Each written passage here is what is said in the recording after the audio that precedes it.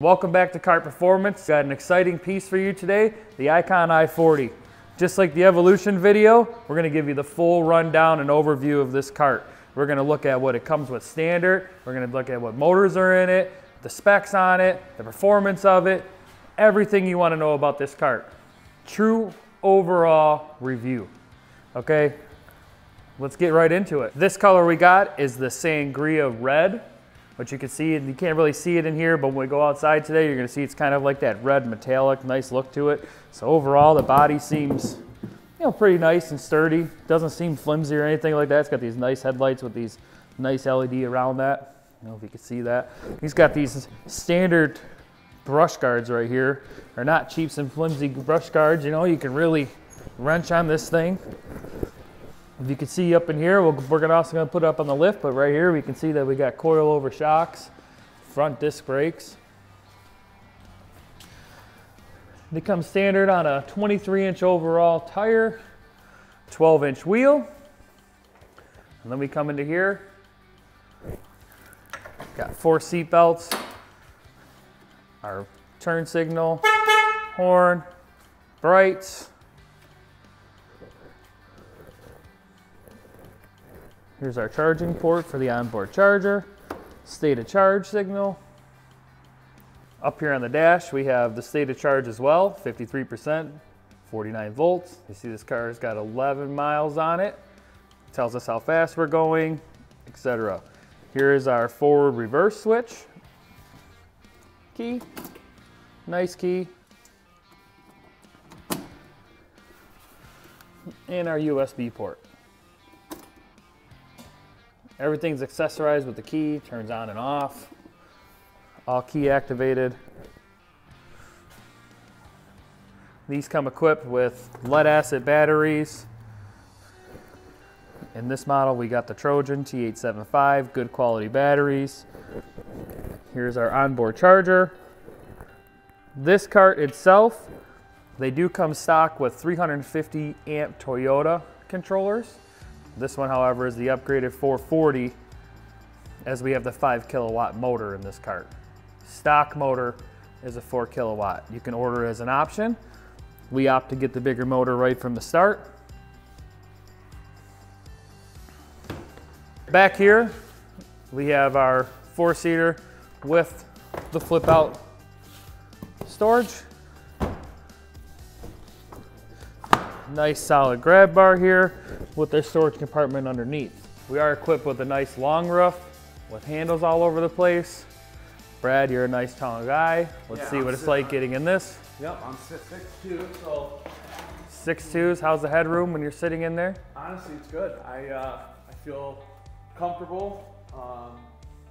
Yeah, I mean, it's got good foot room and honestly pretty solid. Yeah. Easy to get on and off. The taillights have a nice cool design on them. They got these nice square like LEDs. And I believe these have backup lights as well.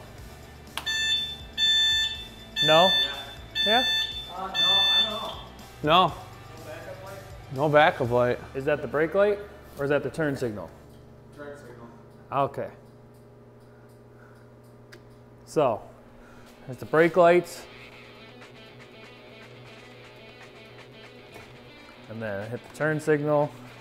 Nice flashing LED turn signal. Nice daytime running lights. And we can turn them off and we can turn them on.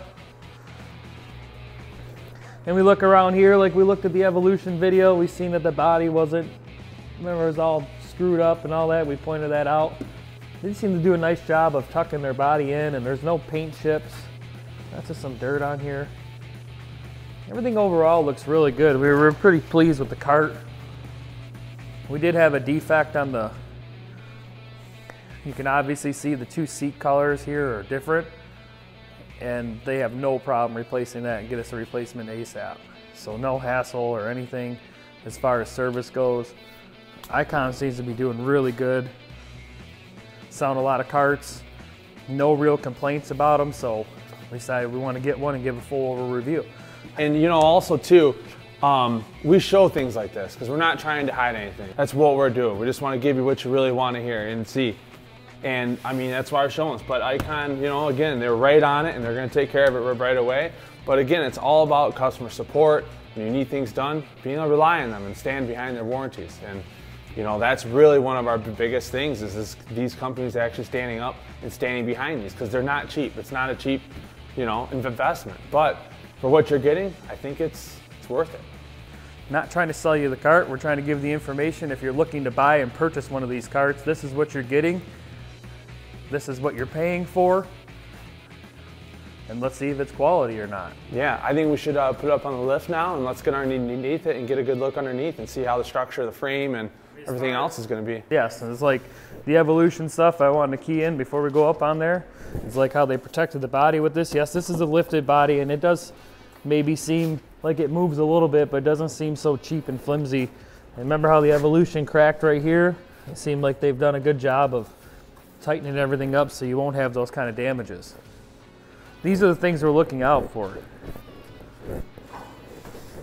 So let's go up in the air with it and let's see what the underneath looks like. My first time looking at this thing with you guys. I've never really seen an Icon up close or up in the air, so let's all take a look at it. My first thing I notice is that the frame itself, the actual chassis, is kind of resemblance of a Yamaha. Club car is a little bit different. They have a full frame. Ezgo's the same way. So these two chassis, they actually, I don't mind them at all. I've seen some really old Yamahas and they've come back like looking pretty good. There might be some rust spots that could develop way down the line, but I don't think that this is a deal breaker. I actually kind of like to see this chassis. And the reason I like to see this chassis better, as of all the carts that we ride and everything like that, Yamaha always seems to have the best ride, and this resembles a lot of a Yamaha to me. This same here is like a Yamaha setup with the front coils. So the coils are probably going to give a really good ride. And the bonus feature of this is the front disc brakes. So, you know, Brad, you love your front disc brakes. Yeah, I mean, you definitely got belts to stop. You know, you go fast, need us to stop. And you know, a lot of people don't understand. They never experienced the brake life until you know, because a lot of carts don't come with hydraulic brakes. I mean, it's not something they've ever put on. But once you try hydraulic brakes the first time and you have them, you'll never go without them. You can stop on a dime and give 9 cents back for these things. And we're going to show it in snow, on dry. You'll see all that later on. Nice structure as far as the channeling goes. Like the frame doesn't, this portion of the frame doesn't seem weak. You know, I kind of like their design how they came down and boxed this out and ran this down to this arm. It seems solid, like it's not an actual like lift kit design. Right. This is the actual part of their frame design, which is nice. And then they got the steering box, nice and protected up in here as well. All this looks good. I see they ran the brake lines are nice and tight up here. All the wiring is nice and tied up and doesn't look like you're gonna, if you go off-roading with this thing, I wouldn't be concerned about ripping anything down. They've tucked it up the best they could. The brake lines are up tight above the frame. Let's go back down here to the motor. Here's the AC 5 kilowatt motor. Looks good. They do use the RXV style brake on the side of the motor. So there is no cable brake on this, it's electronic parking brake, but we have the full disc brakes because there's disc brakes back here as well. Coming to the back end here, we can see it's the same similar Yamaha setup with the stabilizer bar and this independent like kind of frame itself right here. Like the cart actually is on a frame and then your drivetrain is on this separate frame, which probably gives the best overall ride because this thing can move around the frame going back and forth. Coilovers on the back, disc brakes on the back. We'll get right to like the seat kit here. Like we got nice brackets on the seat channel frame. I mean, there's not a lot of things wrong with it. I can't pick it apart like the Evolution. And the Evolution made a good car. I just, you know, I'm back on the whole service thing with them. I wouldn't be pleased with their service, and you can go on forums and look, like, do your own research. Some places have good results with them, some places have bad. I haven't seen much of anything on Icon, good or bad. But my first overall look of the thing, I would be pretty pleased with what you get for this cart.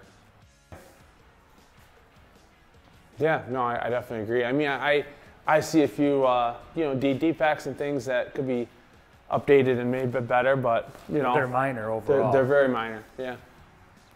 I agree. Very minor things overall. So, with the look of that and everything, we're down to just, let's get it outside. Let's go actually see what this thing does. You know, I was thinking about something. I'm like, in my mind, driving it today, I was really just thinking, this would be a good to play with the RXV. I think the way driving them both in comparison, I think it's always good to have a second cart out there. You know, I want you guys to kind of understand comparisons. And the RXV is an AC motor. It's a 4 kilowatt, but it's also got brand new batteries in it too. And I think we should put something out there to kind of show. I mean, again, we're focusing on this, but I also want to be able to put other things up to it so you can actually see, you know, how it's doing. It's a good comparison, though. It's a good comparison. We're talking.